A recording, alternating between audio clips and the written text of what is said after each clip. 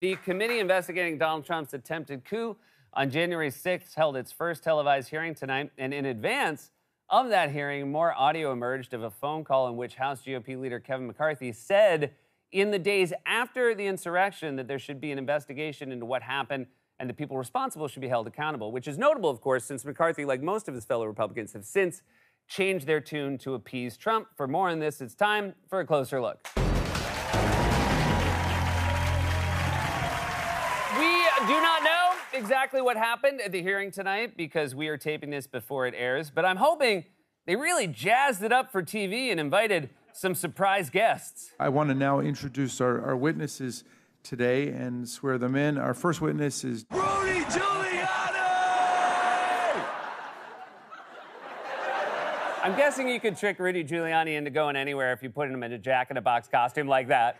One day we're gonna see federal agents carrying him out of his apartment building in that costume. You guys promised we're going to America's Got Talent, right? In that case, I'm gonna crawl back in my box and go over the lyrics to Fireworks so I don't embarrass myself.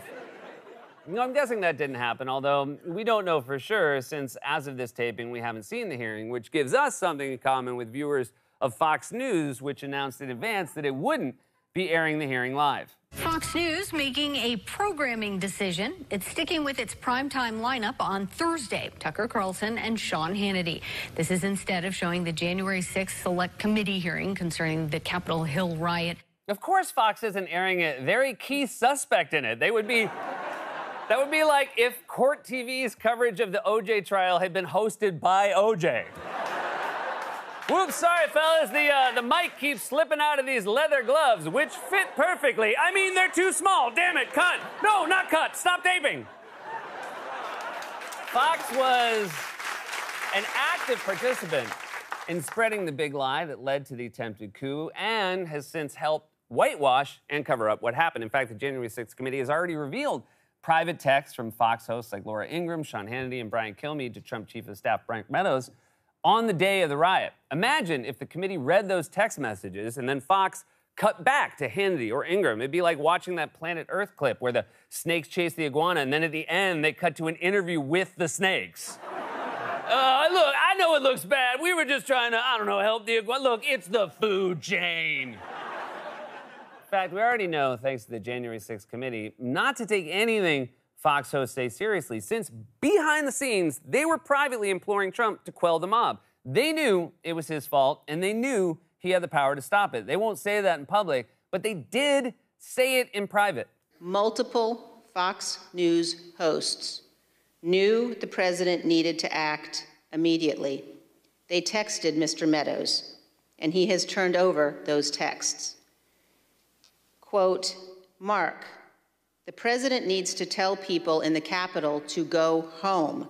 This is hurting all of us. He is destroying his legacy, Laura Ingraham wrote. Please get him on TV.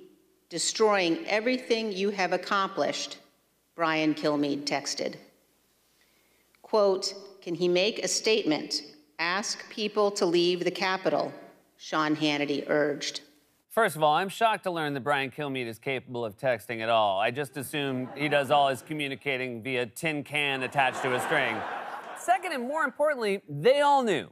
They said stuff like, this is hurting us all, destroying his legacy. Can he ask people to leave? They were watching the riot on TV, like the rest of us, and they all knew it was bad and that Trump could stop it, just like the rest of us. As you can see from these private texts, they weren't sitting there thinking this is just a peaceful protest or this is all Antifa's fault. They knew Trump could stop it if he wanted to, which makes them liars. They don't even believe their own bull. In a way, it would at least be more honest if we found out that behind the scenes they were texting stuff like, I can't believe Antifa and the radical left are staging this false flag operation to frame Trump, and his supporters to stop him from proving the election was stolen. Besides, this is just a peaceful protest and it's all Nancy Pelosi's fault.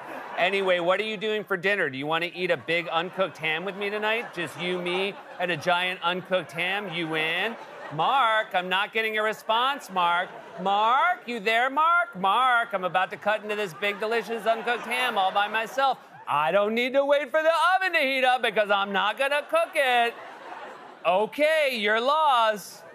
Mark, Antifa gave me food poisoning. It's not the uncooked ham. And by the way, They were not the only Trump supporters who were privately horrified by the insurrection while publicly lying about it or making excuses for it. Just last night, more bombshell audio of GOP House leader Kevin McCarthy surfaced from the days after the insurrection, in which McCarthy was adamant that there should be a full investigation of the riot and that whoever was responsible should be punished.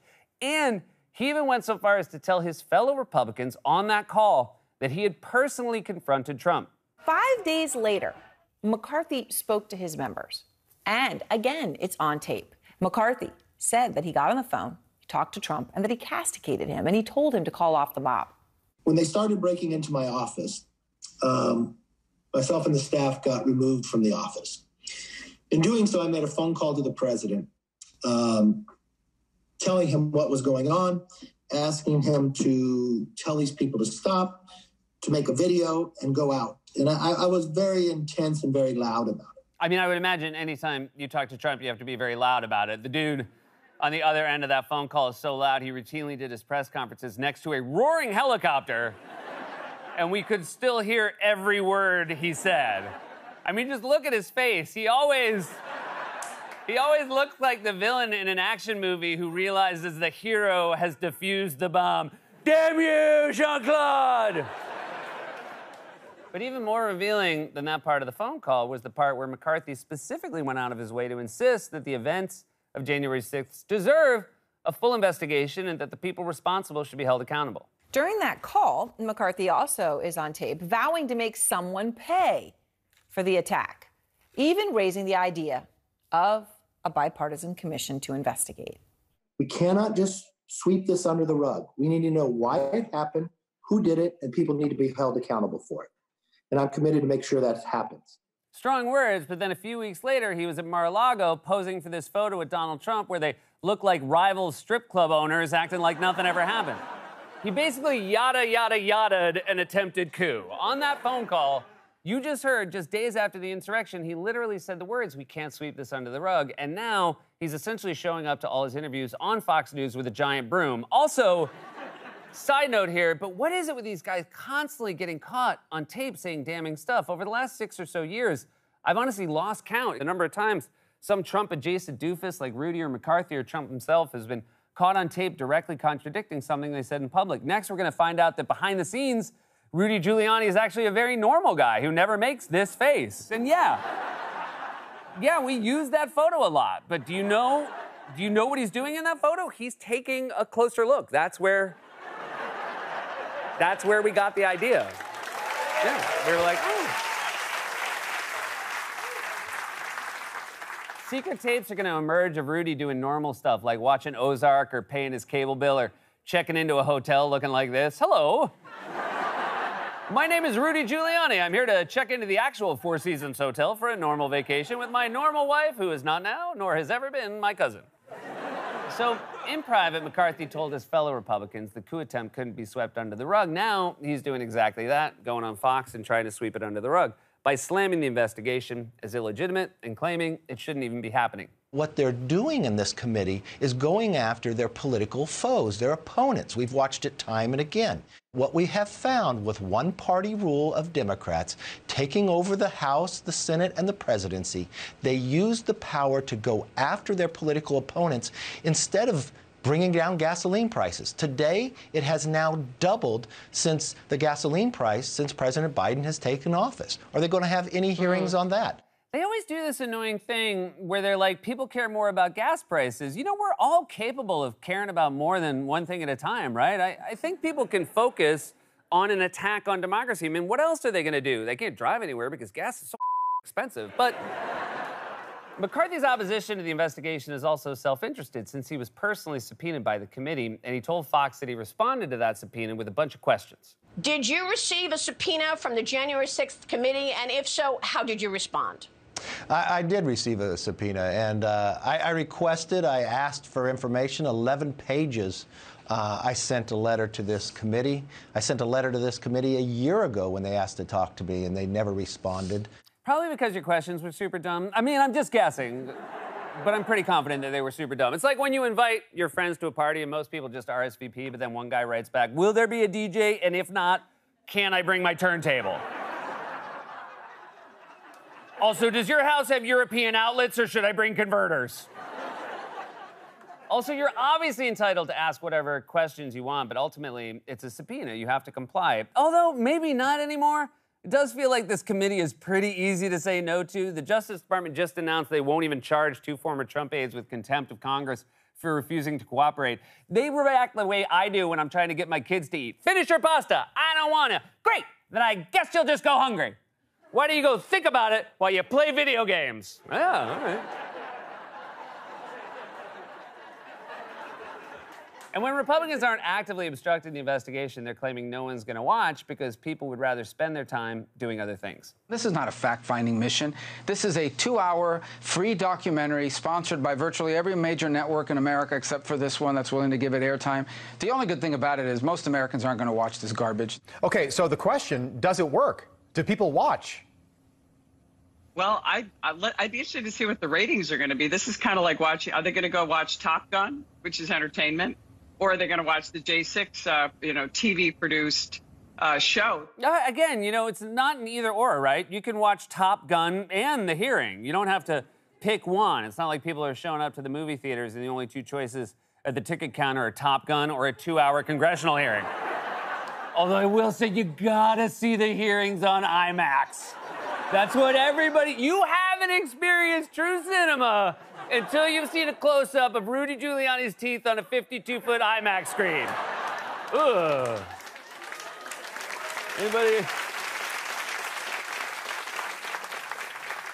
Anybody want the rest of my Raisinets? Also, can we go back to this? This is a 2-hour free documentary sponsored by virtually every major network in America. No, now you're suddenly against TV networks giving one side free airtime? I don't seem to remember you objecting when Fox aired Trump's marathon rallies live, or when he used to call into Fox and Friends once a week and just scream whatever the hell he wanted, unchallenged, for an entire hour while the host just sat there on the couch with blank stares on their faces like Jeopardy contestants getting a question about rap lyrics. Again, we don't know exactly what happened in this hearing tonight because we're taping beforehand, but we do know some of the most important stuff already, which is that Donald Trump was at the center of an attempted coup to overturn American democracy and remain in power as an unelected tyrant against the will of the people. He pulled the strings, and his fellow Republicans, including his friends on Fox, knew what he was doing, they knew it was wrong, and they knew he had the power to stop it. Kevin McCarthy even went out of his way to say that this can't be swept under the rug. They said that about the insurrection, the same thing everyone in the audience at The Masked Singer said when they heard Rudy Giuliani's singing voice, which is... This is hurting all of us. It's been a closer look. God's Love We Deliver cooks and brings over 2 million meals a year to men, women, and children living with HIV, AIDS, cancer, and other serious illnesses, and they need your help now more than ever. If you're watching this online, you can hit the donate button. Stay safe, get vaccinated. We love you.